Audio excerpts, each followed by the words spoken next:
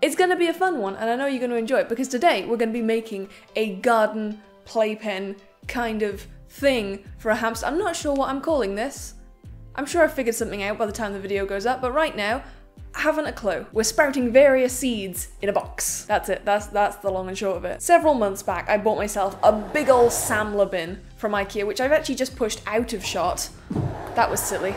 A big old Samler bin. I got it to be my new hospital/quarantine cage, and also so I can remake my bin cages DIY video. I'm gonna do bin cages 101 at some point. It will happen. But before I film that, because priorities, I had the brilliant idea of turning this thing into a little garden for my hamster to play in, because, you know, his cage isn't gardeny enough as is, and I thought it'd be more interesting to share with you than just sprouting seeds in a pot. As I'm sure you can imagine, this is a very straightforward DIY. All you're gonna need is some cheap soil. It really doesn't matter what you use. Ideally go for something that doesn't have fertilizer in it, because one, you don't need it, and two, it's just a little better for your hamster. You're also gonna need a great big plastic storage box, as mentioned. Again, it doesn't really matter exactly what kind of box you use, as long as it has a lid and is big enough to actually be fun for your hamster to play in. And of course you're gonna need seeds as well. So we've got sunflower seeds, we've got flax seeds, we've got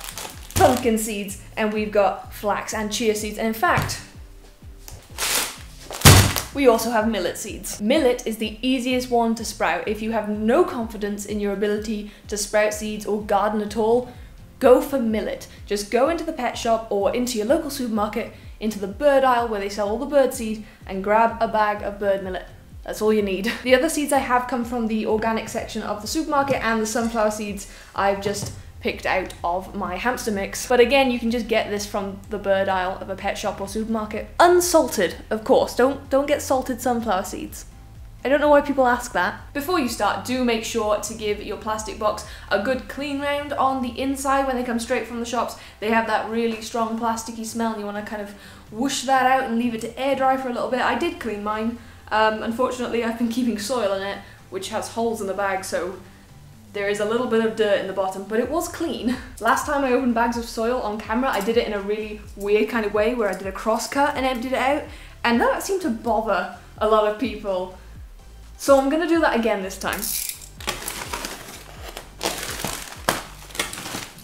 Make as much mess as possible.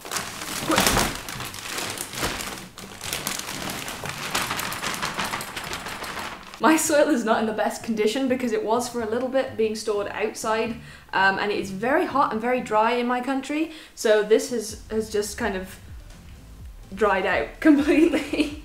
So, you know, it's not the best, which is why I'm not using it in my actual plants. But little seeds will sprout in here, no problem. It's not the end of the world. And while I'm here, I might as well point this out again. Lots and lots of soils have these little white bead ball thing looking stone pebbly stuff in them. It's perlite. It is a natural mineral. It's called volcano glass or volcanic glass, I can never remember which, and it's perfectly harmless to your hamster, so if your soil has the little white pebbly balls in, do not worry. By the way, gardens like this can also be made for mice and even for rats. Ratati makes these for her rats, and they look fantastic, and her rats love them, and she's basically the entire inspiration behind this, so do make sure you go and watch her channel because it's great.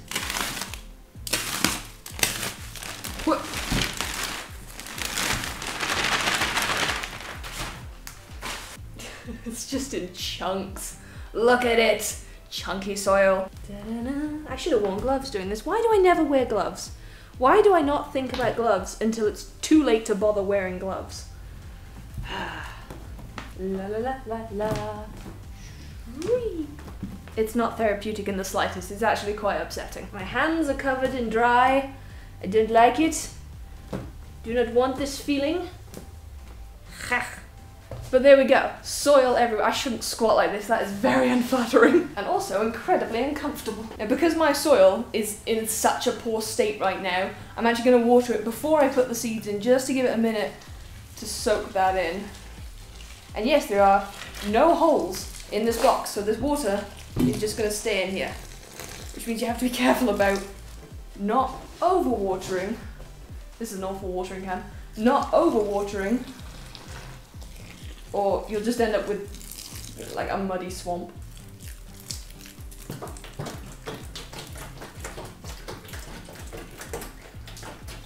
Just gonna shush that round. Absorb my moisture. That's already feeling a lot better. The one last thing I want to do before I shove the seeds in is to put in some driftwood. So I've washed this stuff off, it's nice and clean, there's no aspen or anything left over on it that would start to mold or rot, because this stuff will be just fine in here. But you want to be careful about not letting any aspen or wood shavings of any kind get into this, because it will go moldy very quickly. So we're just going to plonk in a few bits of driftwood in some faux artistic way. That'll work.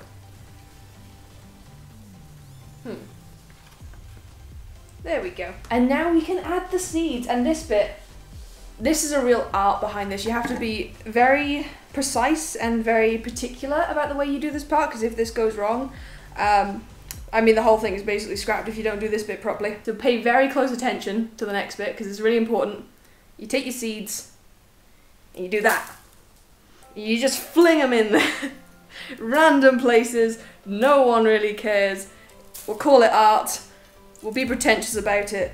It's fine. Shove some sunflower seeds in there as well. And I know, they're sitting on top of the soil. We're not going to put soil on top of these because I love it when you guys hate me. That's not true. I'm just too lazy to bother doing the double soil thing. And this still works. I've done this before. It works.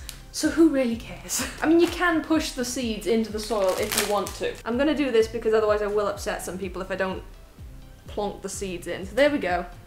Everyone's happy. The big seeds are being pushed under the soil. And now for the best seed of all, this is the one I'm going to go crazy with. I'm going to absolutely drown this box in millet because it's fantastic to watch it grow. It comes up just like grass and it looks beautiful. Yes.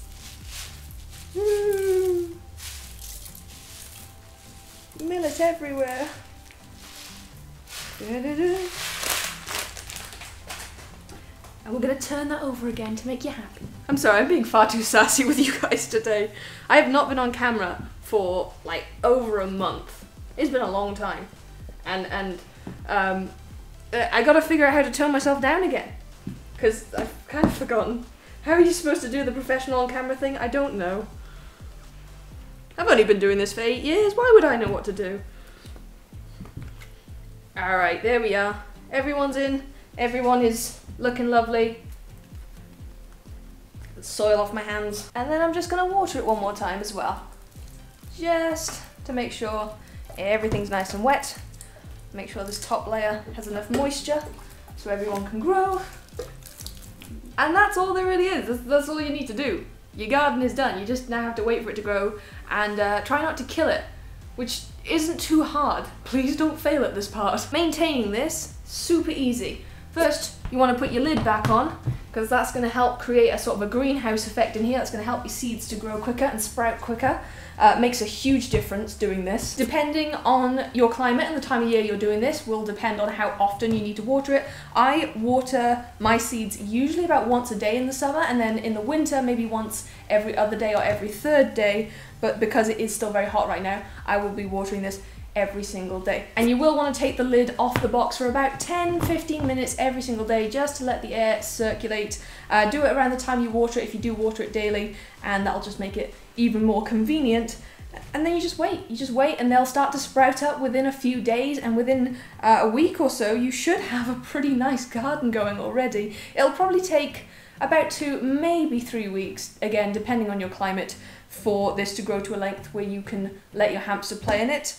And before you do let your hamster play in it, just make sure the day before you want them to play in it, take the lid off and probably skip watering that day as well, because you don't want them to be playing in sodden soil. It's okay if it's slightly damp, but you really don't want your hamster to be playing in really, really wet, soaking soil. And for a bit of extra fun, you can even add some live insects in here on the day that you put your hamster in. I'll just scatter feed a few extra seeds, because that way if they do get left, they will just continue growing as well. And the garden should last for as long as you take care of it. Well, unless your hamster completely destroys it on the first day, in which case you have to, you know, redo the whole thing. Well, not redo the whole thing, you just have to throw some more seeds in there and start again. And if it doesn't grow, again, it's very easy to recover. You just throw some more seeds in, water it, start again. You don't have to do too much of it from scratch. I will be sure to film another video on this in a couple of weeks' time once it's all grown and it's ready for nitrogen to use. I'll let you guys watch him playing around in that because that's always so cute and so fun to watch.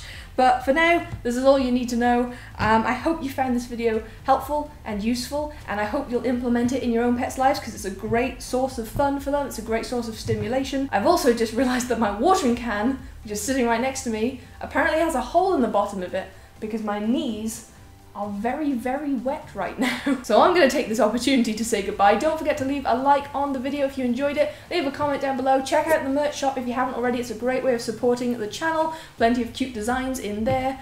And I will see you guys next time. Bye-bye.